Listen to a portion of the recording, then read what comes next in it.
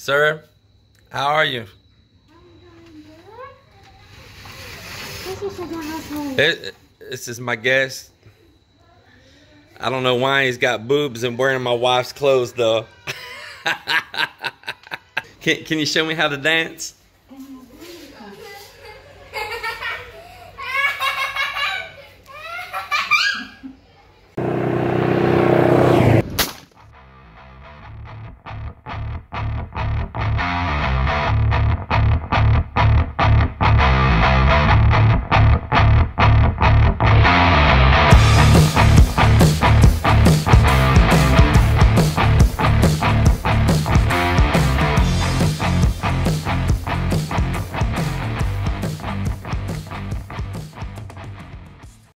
Well, I'm waiting to get in the truck and head to Iloilo.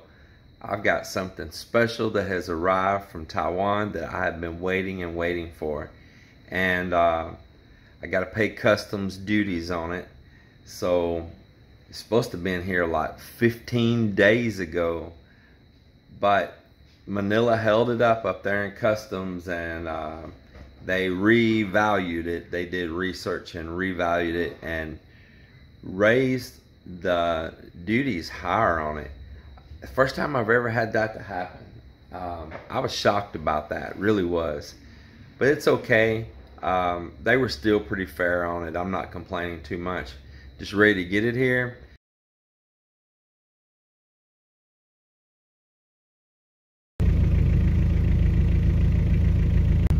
So I got up early this morning and headed to the city with a lot of excitement.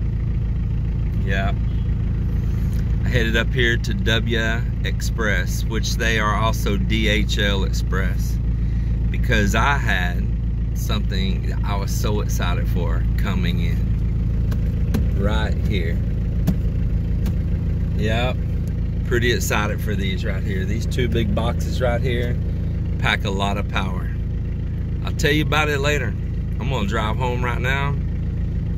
Maybe I may stop and get a few other things first, but when I get home, I'm gonna cut these open and show you what I got.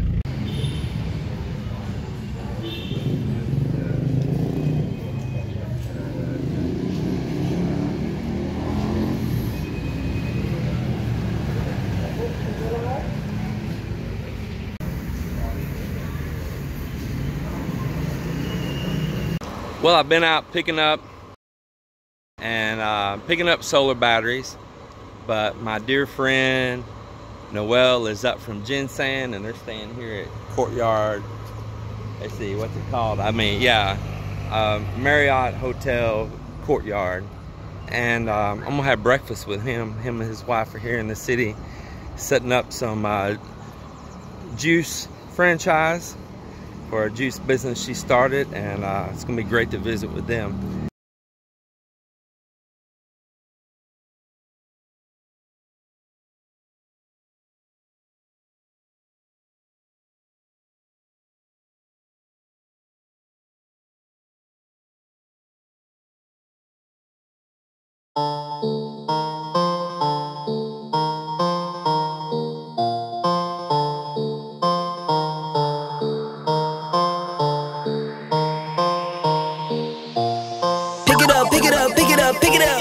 You see the drippy, I'm fitted up.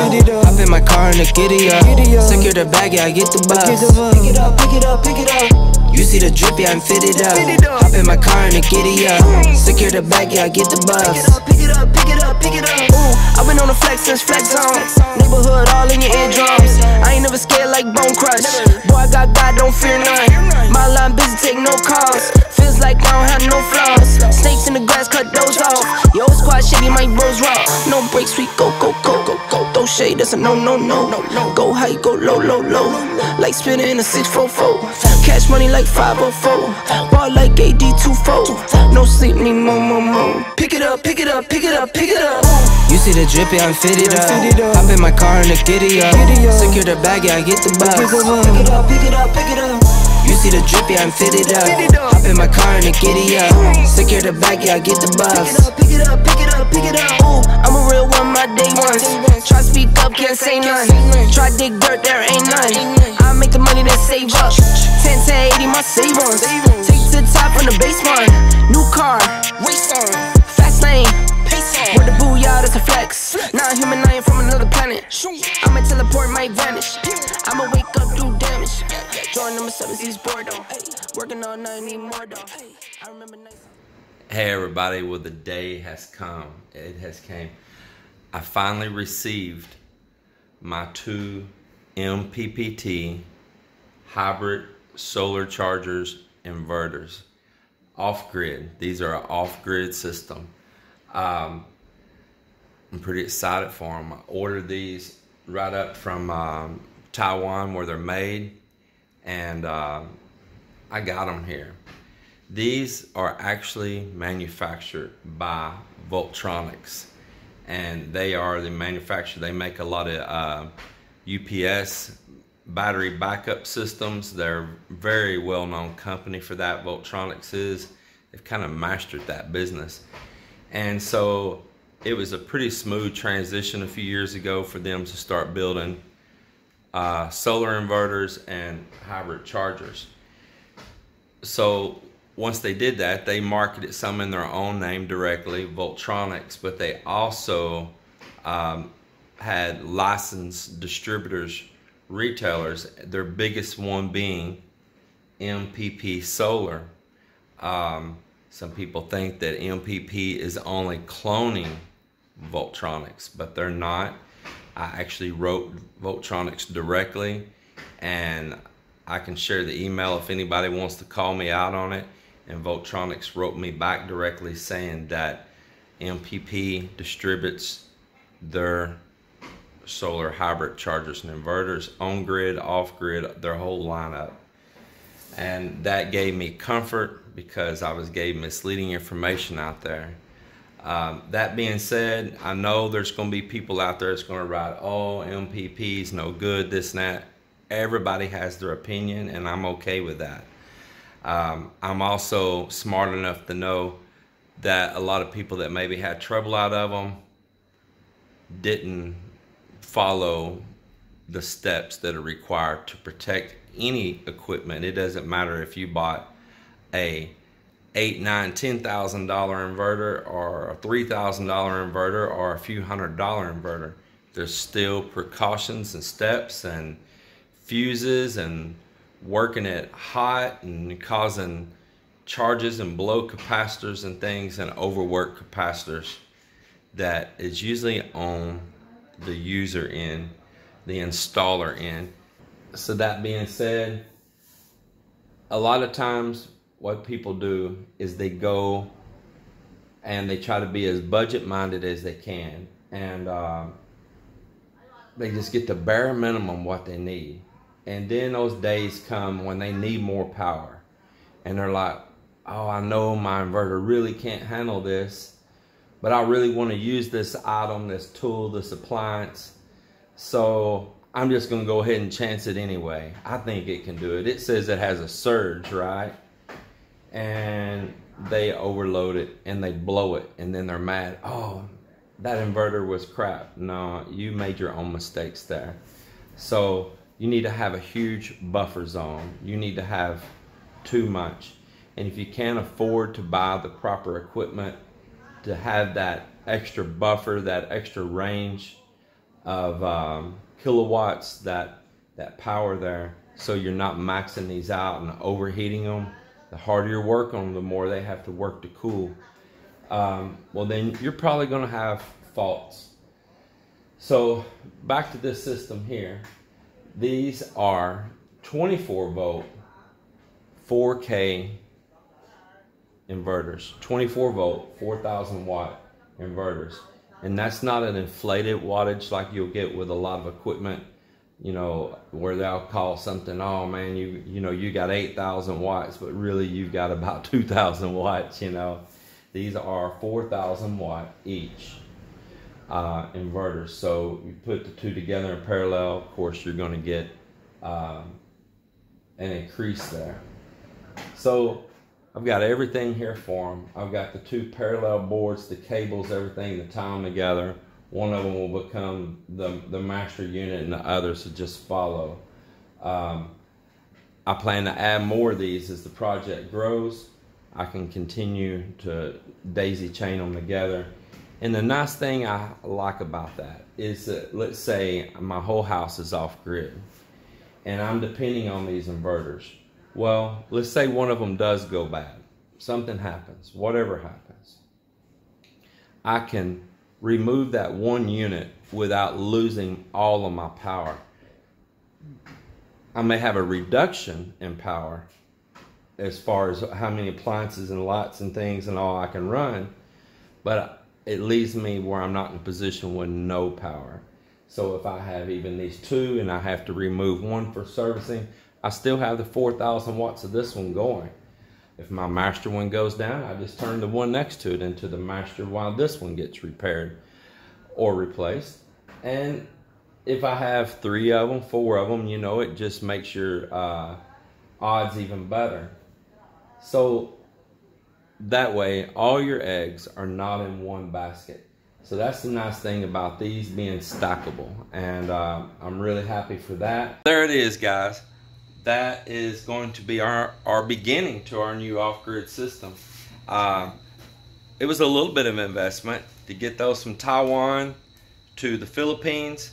I had to pay shipping charge on each one of those. I think it was like on each box, like $99 per box. And then when they made it to Manila, a DHL customs inspector cut the boxes open, saw what was inside, did a little Googling on the internet, sent me an email and said, hey, your shipper underdeclared the value of these. And they raised the value of them up. But to my luck, they looked up the wrong model number. They looked up one that was about half the price of this, a little small one. And so they did raise the value, but they did not get nowhere near what the actual real value was. Thank God. But I still had to pay duties on that, and they did increase the duty fee, which ended up adding about another $100.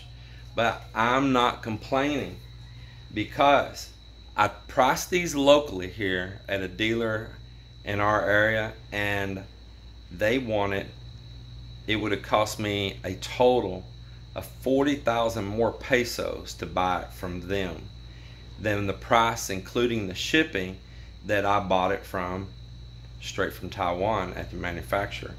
So that combined together, and with the increased 5,000 pesos on the duty fee, I still came out saving a bunch of money. So it's no problem on that. You know, it's fair enough. The government needs their duties, just like Trump in the US is trying to handle these duties with these foreign countries right now too. You know, government takes money to operate. They need their cut, right? Yeah. They're a business too. I'm not trying to cheat the government in any way. Just give me a little mercy. I actually found out from a friend yesterday that I probably could have bought and with the customs up there and fought them on that duty, because I found out that these items like this, they were actually supposed to cut a big break on these energy devices. Kind of like we have those incentives in the US. I found the Philippine government does too. And but I didn't know all the details on it, and dealing with them is not easy. You're dealing through very long, drawn-out communications through email and expensive phone calls here. So I just paid it and got it on. Let's just move on with it. But we got it. We'll be able to have strong power over there, expandable power, so that Melinda can run curling irons. Flattening irons, curling irons, blower, shaving. A girl needs power. Is that right? You need a fan to cool you off when you've been busy. We need the power. Not only me. You need the aircon. I'm cowboy. I'm a cowboy. I don't have to have all this. Well, I'm a cowgirl too. You're a cowgirl? Yes, so I don't need the aircon. We're in the Philippines, so does that make you a Carabao girl or a cowgirl? If there's a brownout, you can just blow, blow your mouth. Blow my mouth? So we need a wind. So, wait, you're saying we need a wind generator here also? So if there's a brownout, I just go blow my hot air on the wind generator and make more power. Oh, Melly. Well, I tell you what, we're excited. Each step we're excited. We want this off grid. We want solar power to be away from the power company. When everybody else is having a brownout, we're still shining, right? Mm-hmm. And brownouts are very common here. Right. You in the Western world, when y'all experience a little small power outage, even 2 hours, you're all on Facebook and panicking. What happens when the power goes out here, babe? Everybody's just used to it, right? Yeah, we used to. You know what happens? When the power goes out here, everybody goes outside, and they actually sit down and talk to each other. Yeah, and just enjoy and communicate. And life goes on. Not that panic like the apocalypse is coming after 2 hours and no power in the U.S. We used already, you know. Before, it's a long time ago, we just used only the, what do you call that? The native. Oh, like the oil lamps? Yeah, the oil lamps. Yeah. Oil lamps. I mean, Mel's from a developing third world country where it was only our grandparents could talk about in the U.S. of using oil lamps. My little Asawa right here experienced that herself during her lifetime. So, you know, they're playing catch up with the rest of the world right now. There's a lot of black in your nose.